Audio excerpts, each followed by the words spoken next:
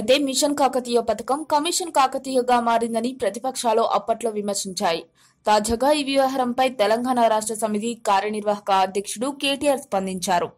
కొందరు వ్యక్తులు మిషన్ కాకతీయ పథకంపై తప్పుడు ప్రచారం చేసినప్పటికీ నీతి ఆయోగ్ ఈ పథకానికి మద్దతు తెలిపిందని కేటీఆర్ చెప్పారు. నీతి ఆయోగ్ నివేదికను ఇటీవల విడుదల చేసిన కేంద్ర జలవనరుల మంత్రిత్వ శాఖ మిషన్ కాకతీయ సాగుతున్న తీరుపై ప్రశంసలు కురిపించిందని వెల్లడించారు. ఈ పథకంలో భాగంగా తెలంగాణలో 22,500 చెరువులను పునరుద్ధరించామని, రాష్ట్రంలో చెరువులపై ఆధారపడి జరిగే సాగు 51.5% పెరిగిందని పేర్కొన్నారు. ఈ మేరకు ట్విట్టర్లో స్పందించిన కేటీఆర్ ఓ పత్రికలో ప్రచురితమైన కథనాన్ని షేర్ చేశారు.